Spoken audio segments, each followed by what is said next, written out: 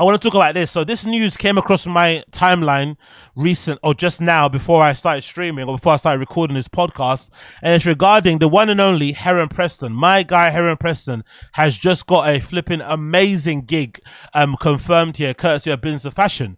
It says H&M taps Heron Preston as creative menswear advisor. Now, off the back of the news about Tremaine having to step down at Supreme because he felt like Supreme was systemically racist and all the conversation around that, it's quite nice to see somebody from that Virgil Abloh RIP crew get a chance at doing having one of these jobs where you're kind of, you got a big job for a big brand and you're kind of overseeing something, overseeing a whole little team and stuff, and maybe that can help out your own little thing. So it's kind of cool to see that going. So let's read the actual article. My man, guy like me doesn't pay for flipping Business of Fashion accounts and stuff, so I had to quickly load the page up and and do a little thing.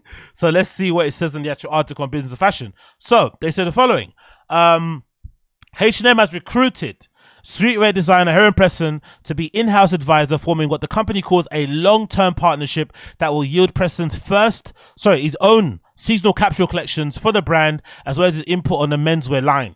That's pretty incredible. So not only is he gonna have a collaboration with H&M, he's also going to have the ability to influence what they do globally overall for menswear. That's a pretty interesting design challenge. I think that's a pretty cool thing to try to tackle. Because maybe in some ways, being the creative director Supreme is way harder because they're quite locked in to what they do. And also, it's not the most, although it's really popular, it's not like a super commercial brand. It's still kind of very niche. It still talks to a particular type of audience. They still do things a certain way. It's still kind of run by one guy, and James Jebbia. Do you know what I mean? They don't really have many shareholders they have to answer to apart from VF Corp and whatnot. So it probably is a harder job to do because there's a lot more restrictions that you have to kind of, dance around or move around and stuff. But when it comes to the H&M stuff, you would imagine, because it's a corporation, they're going to give you a little bit more license to like do some stuff, right? Because they basically tapped you because you're this quote unquote celebrity designer. You're well known. And then they want to kind of get the most out of you. So they're going to give you license to do stuff. And then of course, if the sales bang, then boom, you've got the runway to do like way more stuff. So maybe there's an argument to be said, being the H&M creative advisor for menswear is an actual easier job than being the Supreme creative director. It doesn't sound like it because Supreme is just t-shirt and hoodies, but I think there's some truth in it. It continues. The fast fashion giant, like many other accessible brands, is no stranger to collaborations. Since the early 2000s, H&M has brokered annual collaborations with some of the fashion's biggest names, including Maison Margiela, Stella McCartney, and Versace. H&M had made a splash in February after launching a coveted collaboration with celebrity fashion label Mugler, whose namesake designer Terry Mugler died a year prior. Ahead of the release, shoppers queued. Okay, cool, we heard about that. But like so many collaborations, the excitement was there for one day and gone the next. With Heron Preston, H&M is breaking its decades-long playbook on collaborations. Instead of investing in a short-term hype that comes with one-off tie-ups, H&M is betting that Preston's continued presence at the brand will boost the appeal of its core products in the long run. The company has dubbed this partnership H2. Get it? H&M could use the boost. In recent years, the retailer has come under increasing pressure from agile, online-only fast fashion conglomerates such as Shein. So H&M is competing with Shein. Can you imagine that world that we live in? Because if you're gonna wear like fast fashion shit, I would pick the stuff that you'd get from Uniqlo, H&M, and even Zara over Shein. But I guess nowadays, because people just want certain looks, you can get a certain look from Shein. Like I'm sure there does exist a version of double knee pants if you just want the style. If you want the style of Carhartt double knee pants, I'm sure if you go on Shein right now, you can find something along those lines for far cheaper than you're going to buy double knee pants, even used. They might not be wearable after 2 wears. They might absolutely disintegrate in the wash. But if you just want the look, then you can do it. So H&M are having to flip and battle with those type of guys in real time, which is fucking crazy because H&M's price point, it's not expensive, but also it's not as cheap as Shein. So a lot of people out there that are actually, but which is funny as well. I always sort of think about it. Whenever I see people on, you know, fashion Twitter arguing about collaborations or arguing about collections and whatnot, I always think to myself, like, how much actual designer do you actually have in your wardrobe? A lot of these people that have the biggest opinions sometimes, or the most controversial ones, usually have a wardrobe that consists of mostly high street stuff. But here they are pontificating about collections and what this designer should have done and blah, blah, blah. And it's like, brother, come on. Sister, come on. Anyway, it continues.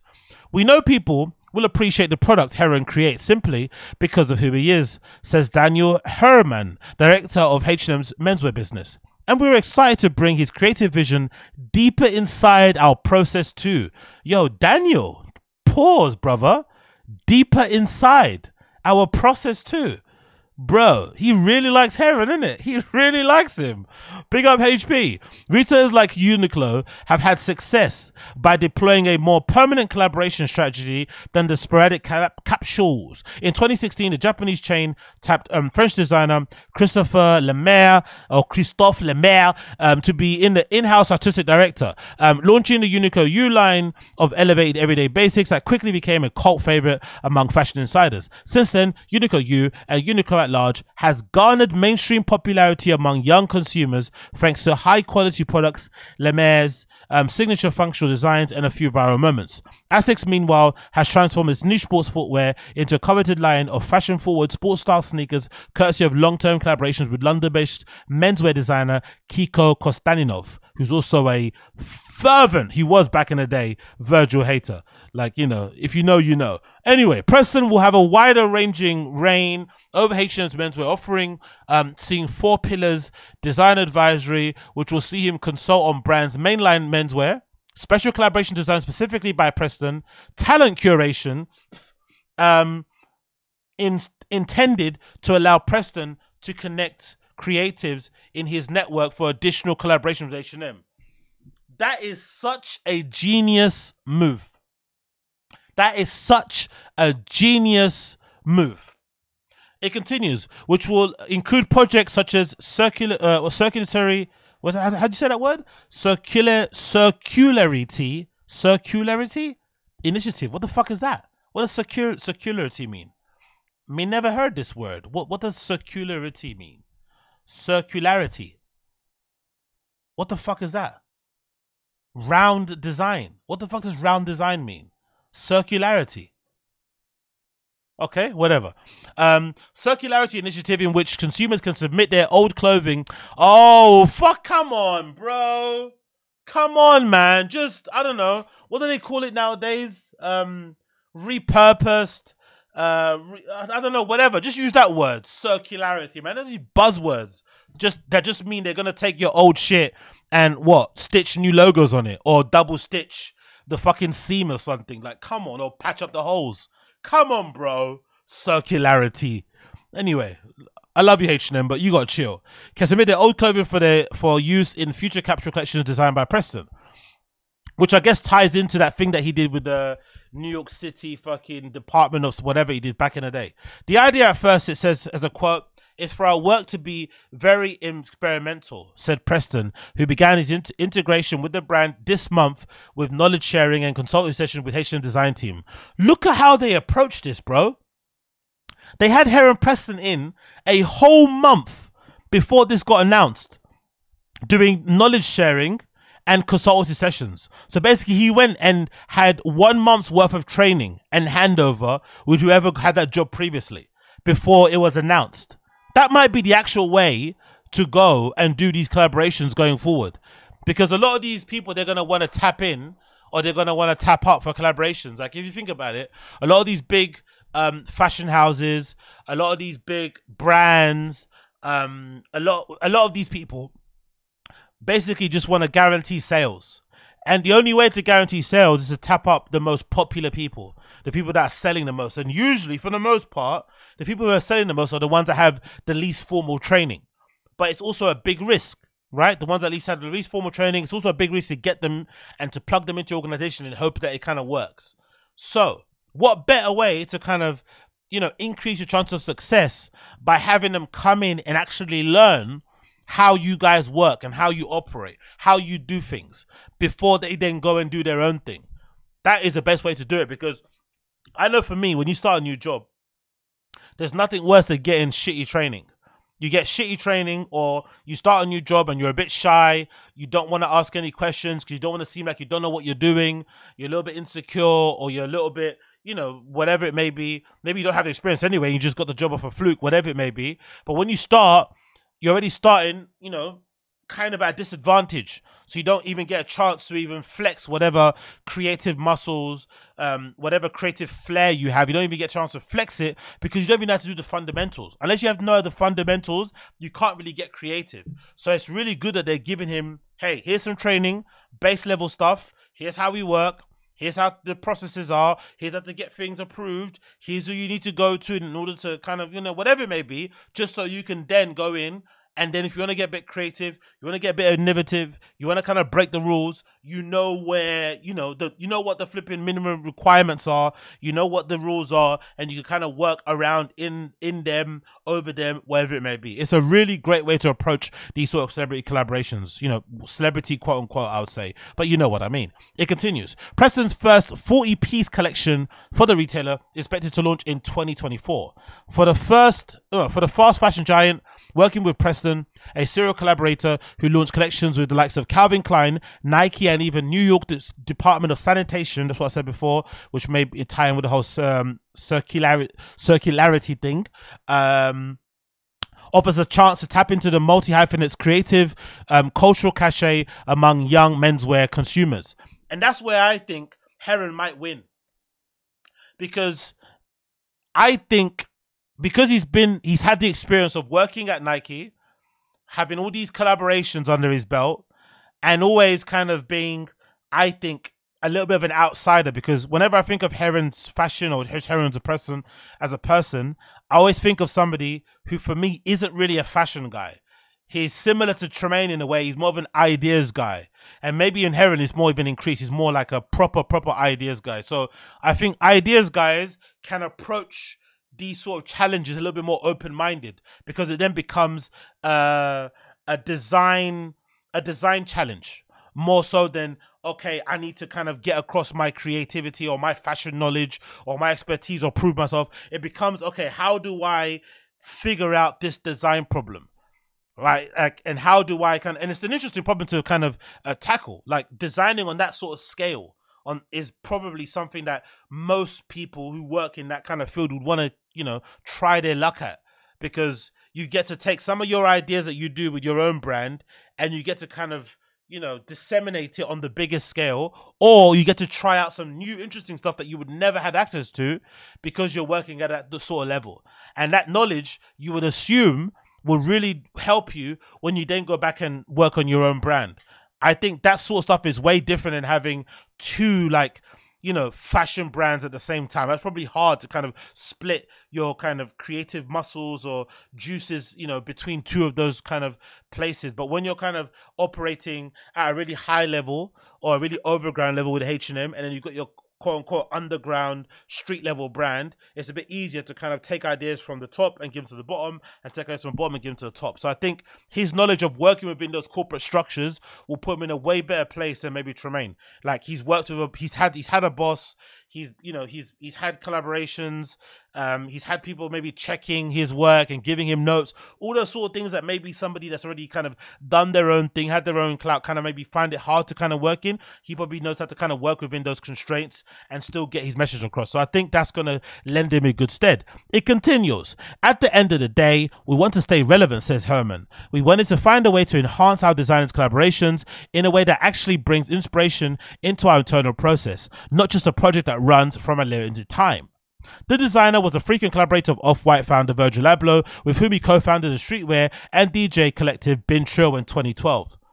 That's the interesting thing about ideas, isn't it? And that's why I think, myself included, is so crucial to make sure that you get out all your ideas. Doesn't matter how dumb they are, make sure you ship them. And I'm not talking about putting stuff on flipping PDFs or putting stuff on line sheets or saving stuff as PNG files or having stuff on your Lacy drive. I mean, absolutely, you know, without without any rhyme or reason, shipping your shit. Whether it's a book, whether it's a video, whether it's a mix, whether it's a t-shirt, like ship it. Actually have it available for people to consume, people to buy, people to touch, people to experience. Put it out there, because you never know how that piece of work will be looked at many years on when you then do the next big thing. Because at the time when Bin Trill was out here, people were laughing at these guys. They were laughing at them. They were like, what the hell are these guys doing? They think they got this like little streetwear boy band thing.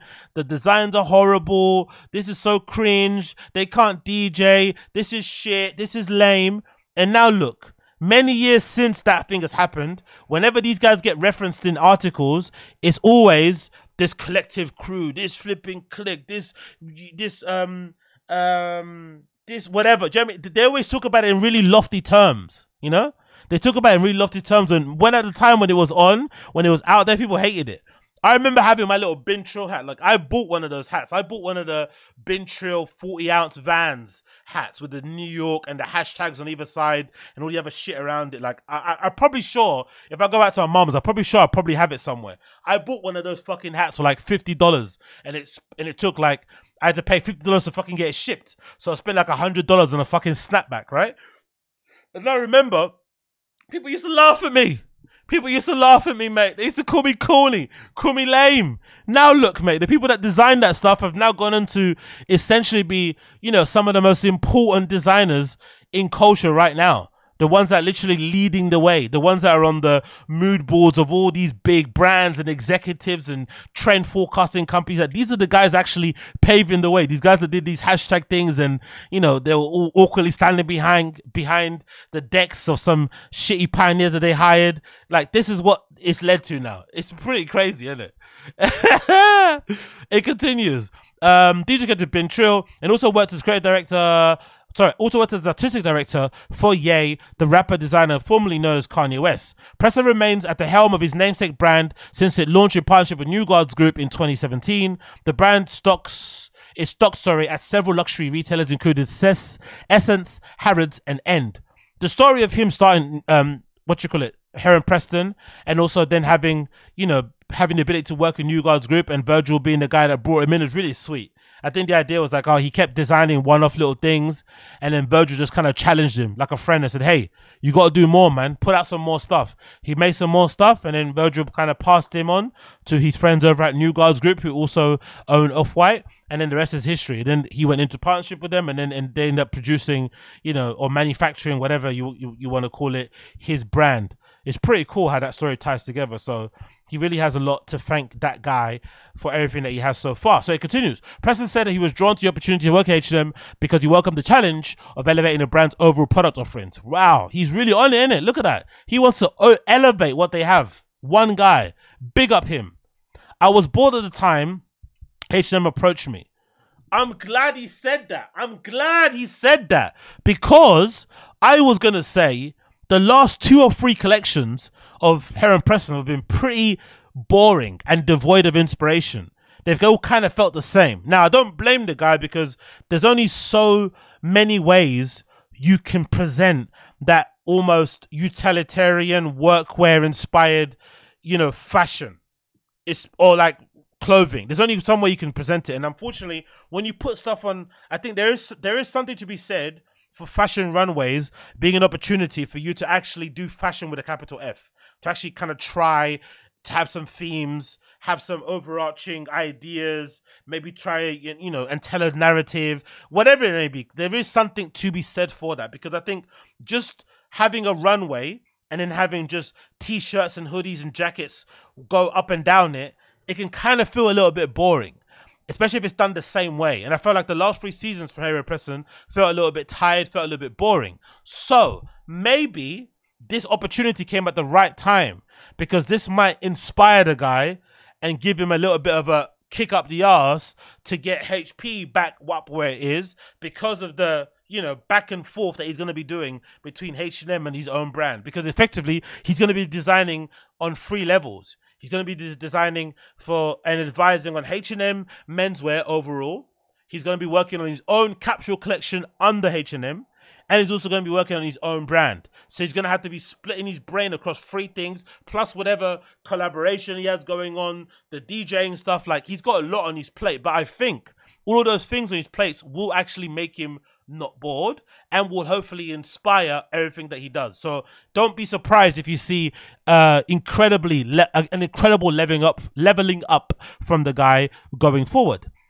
So let me just repeat this. It says, I was bored at the time H&M approached me, but what they were offering was more than a typical boring collaboration, more than just about the product. If they just asked me to slap my logo on a t-shirt and hoodie, I probably would have told them no. Imagine being that paid up and that papered up. You could say no to the H&M bag because it didn't inspire you. Man, that's goals, bro. So yeah, that was the whole article of what he said. So congratulations to Heron Preston. And for me, personally, having met the guy once, many years ago, I have to say, if anybody deserves it, it's him. He legitimately might be the nicest guy I've come across in fashion, with the exception of Virgil. Legit. And I always say nicest because I think of it, unfortunately, that scene or that industry, a lot of it is like, people are kind of only nice to you when they know they can get something out of you, or they know you're someone prominent as well. It's like a little bit of a clout for clout. What can you do for me? I'll scratch your back, I'll scratch your back. You know, you scratch my back, I'll scratch your back type of thing, right?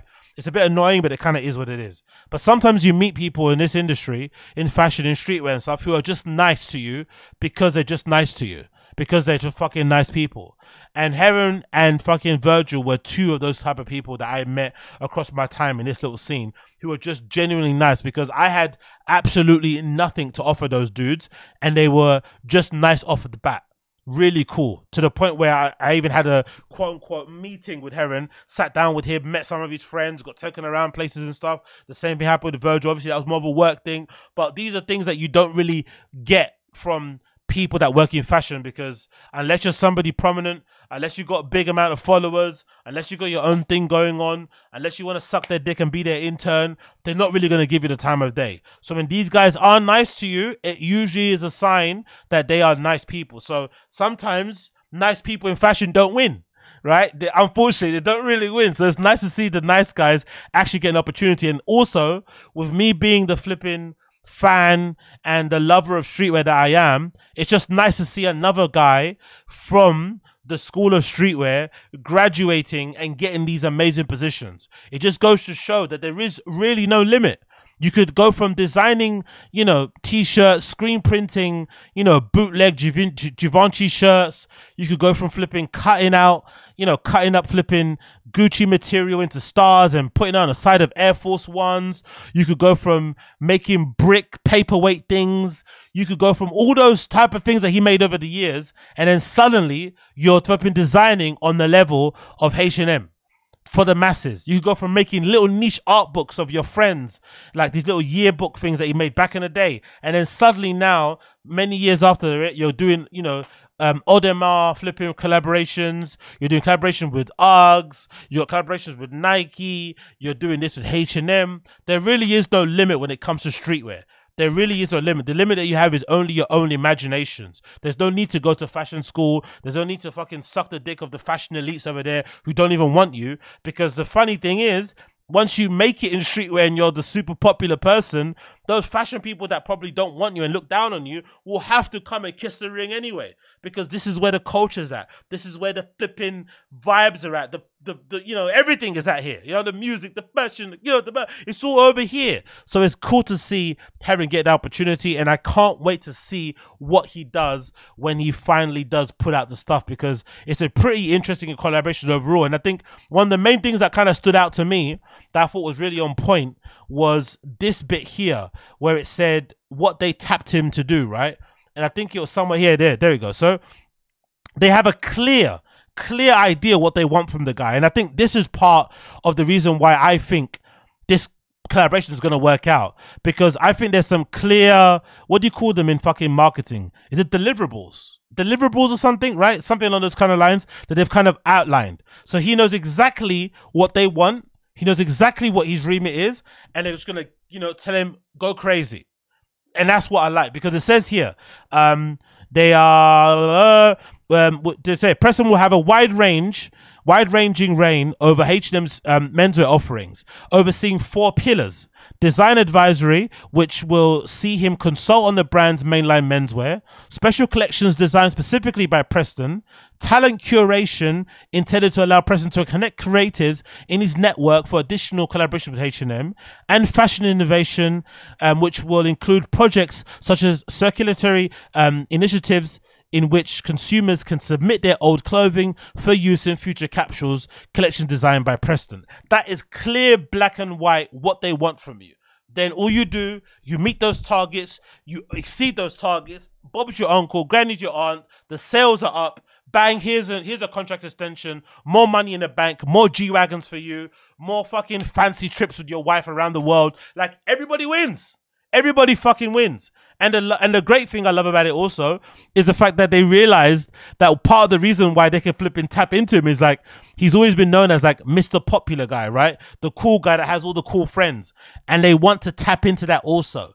They want to be a part of his network. They want to bring Heron's network into H&M. Or they want to bring H&M down to Heron's network. They want to kind of bridge that gap, because they never really saw themselves as cool. They want to be able to sell loads of stuff, but also be cool. Because nowadays, people are doing that. These kids now are doing hauls on TikTok where they are proudly showing off the shit they bought at Boohoo, they bought at fucking Fashion Nova, they bought at Shein. So fast fashion doesn't have the stigma that it once had when I was growing up, where if you wore that sort of stuff and you were into fashion, that like I am, or you into streetwear, people looked at you a bit, people looked down on you. If you had on like, you know, H&M jeans, but you had like a Supreme t-shirt and shit, they're like, nah, man, you should be going and getting neighborhood jeans, number 9 jeans, triple R, you know, RRL jeans, Evisus, you should be getting those. But nowadays, kids are, you know, willingly wearing head to toe H&M, but then, you know, 700-pound dunks and stuff. So I think they know that, and they're trying to bridge that gap and make sure that the kids that are queuing up at these shops are still going to go and buy the stuff that they're going to make because it's going to be cool. So I can see some really cool stuff happening going forward with that. So big up Heron for that. Let's quickly check his Instagram and see what he's saying about it. Look at this fucking picture, bro. Like, honestly, streetwear pays, isn't it? There was an era where, like, you know, back in the day, maybe that Nick Diamond guy was maybe the most outwardly rich looking streetwear guy that exists, but now you got all these guys like that sell fucking t-shirts and hoodies wearing fucking APs. It's fucking cool, isn't it? It really is cool, to be honest. I'm not gonna lie. I think this might be the post announcing it. It's a pretty interesting pose there, sat on a cube, on a mirrored cube with this really interesting pose. He kind of looks like a swastika, innit, a little bit. If you put his hands up, he look like a bit of a swastika, innit, if you put his hands up like that. But pick up HP for that pose.